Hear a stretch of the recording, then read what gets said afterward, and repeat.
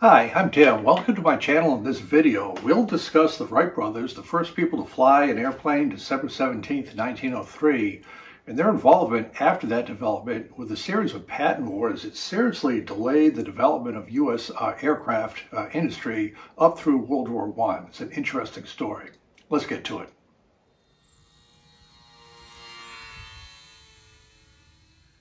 Thank you for joining my channel. Thanks in advance for any likes and subscribes. I really appreciate it. Also, the bottom of the background, this is the Flight Test Mini Tiny Tutor.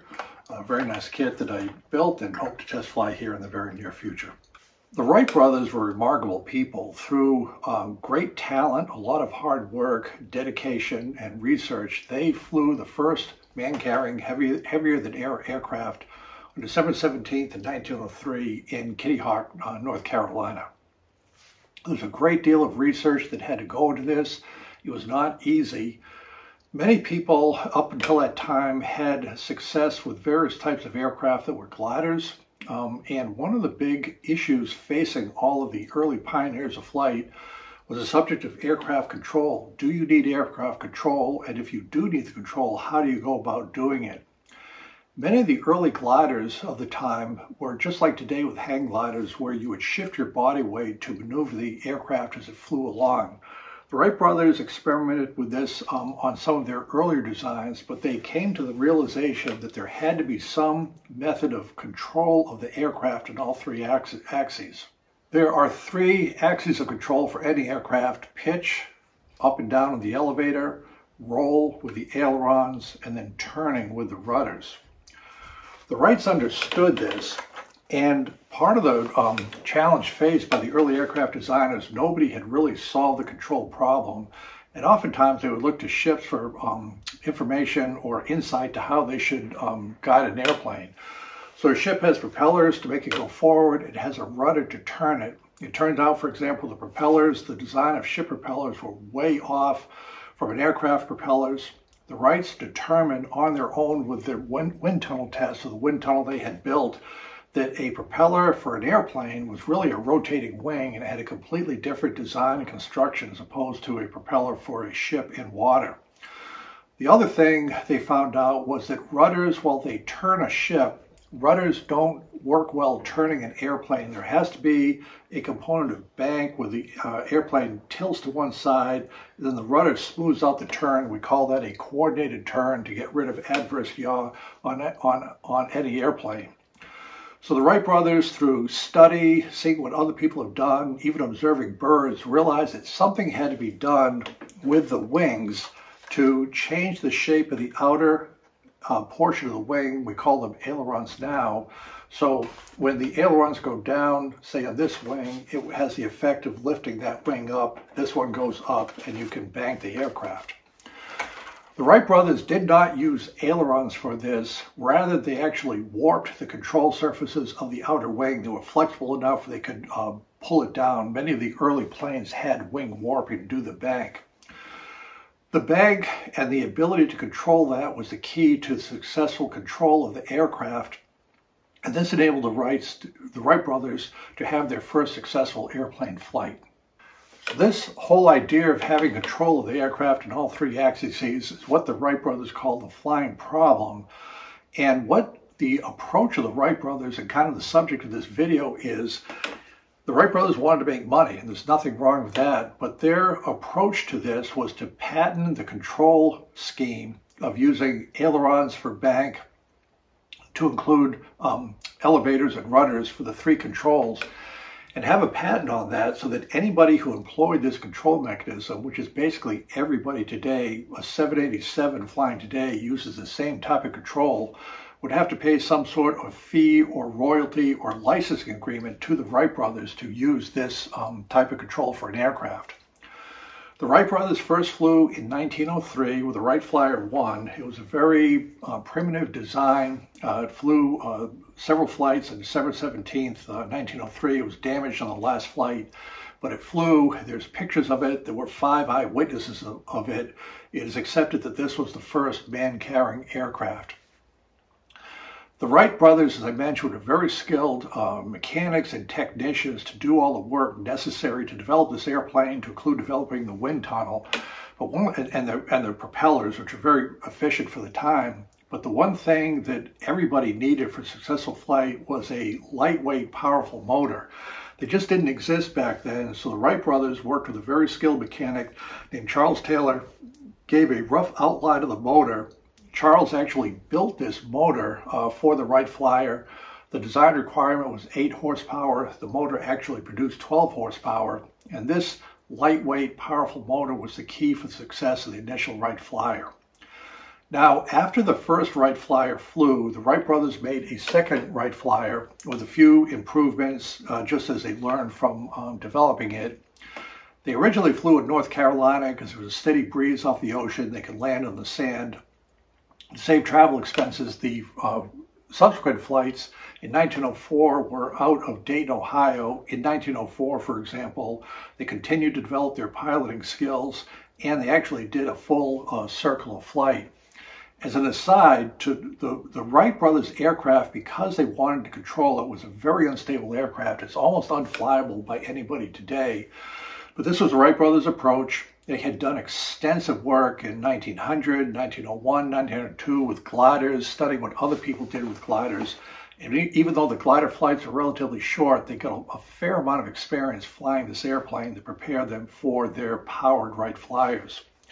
The final development was a Wright Flyer 3 in 1905. This was a pretty mature aircraft. It was kind of the end of their design evolution. And in 1905, this culminated with a 24-mile flight that lasted 38 minutes, which is a considerable accomplishment at the time. However, the Wright brothers kept all this fairly close hold. They did not advertise to the press. They tried to keep it a secret, basically, because they wanted to have their patent to make money off the use of this. And in 1905, they did not have this patent.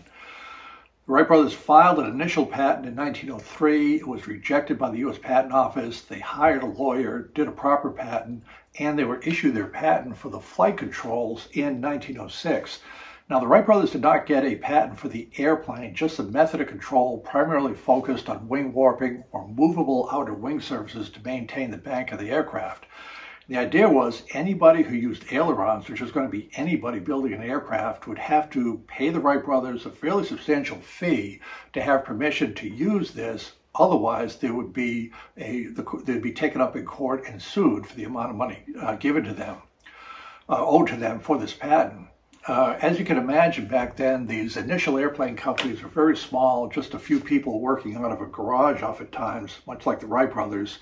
They did not have deep pockets. They simply didn't have the money to pay these licensing fees. And so a sternly worded letter from the Wright brothers, from their lawyers, from the court system, would very often hinder development and experimentation and further development of aircraft within the U.S. So from 1906, the Wright brothers just stopped flying for about a year or so because they wanted to preserve their knowledge and to make money. They didn't want to give any demonstration flights in the Wright Flyer 3 unless they had a contract that something was going to come out of that. They just didn't give any free demo rides or anything like that. As part of the discussions with the U.S. government and other agencies, keep in mind the Europeans were working as hard as they could developing their own flying machines at this time with limited success, some straight-ahead flight, but nowhere near the control that the Wright brothers had with being able to fly circles and long flights. There were two things that happened in the 1907-1908 time period. One was a demonstration of the Wright Flyer to the U.S. Army Signal Corps because they were interested maybe this would be a way to do reconnaissance and help with the U.S. Army. And also there was a big French aviation event in the summer of 1908 in France. And so the Wrights shipped over one of their airplanes. Orville went over there to test fly it, to make sure that everything was okay, and to give some demonstrations. Now, up to this time, the Europeans had heard that the Wright brothers were flying, but they hadn't really seen much evidence. There was no internet back then. It was just communication was hard to do. And everybody thought the Wright brothers were basically bluffers. They weren't able to fly. They were just making all this noise and without any effect. So they set up the airplane. They did a series of flights in France. They were very successful. The end of the flight demonstration period had a flight lasting 2 hours and 20 minutes. It went 77 miles. This was unheard of at the time. They took passengers for rides in France, and so it was an established aircraft. But now everybody sees that the airplane flies. The Wright brothers are successful. They've flown in Europe. Everybody knows that now. There were thousands of people witnessing these flights. And the same for the U.S. Army in Washington, D.C. Now, where do we go from here? Again, the Wright brothers' view to make money off of airplanes is not to develop airplanes, sell airplanes, more advanced airplanes, and be a leader in aircraft development. It was to license this control function to include the ailerons to anybody and just collect licensing fees. So as a result, the Wright brothers did no research and development. All of their time was spent in court suing people for infringement on their patent. Today we'd probably call it patent trolling, where you have a patent, you just go out and sue anybody that you think might be infringing on your patent. But it had the net effect of really holding back development in the U.S. of up-to-date, advanced, more modern aircraft, which was happening in Europe at the time. So the date that the patent was issued to the Wright brothers was May 22nd, 1906, and it was for, quote, a new and useful improvement in a flying machine. Note, it's controlling an airplane, not the fact of an airplane itself. The Wright brothers also, through their legal team, got patents in France and Germany for this same control mechanism.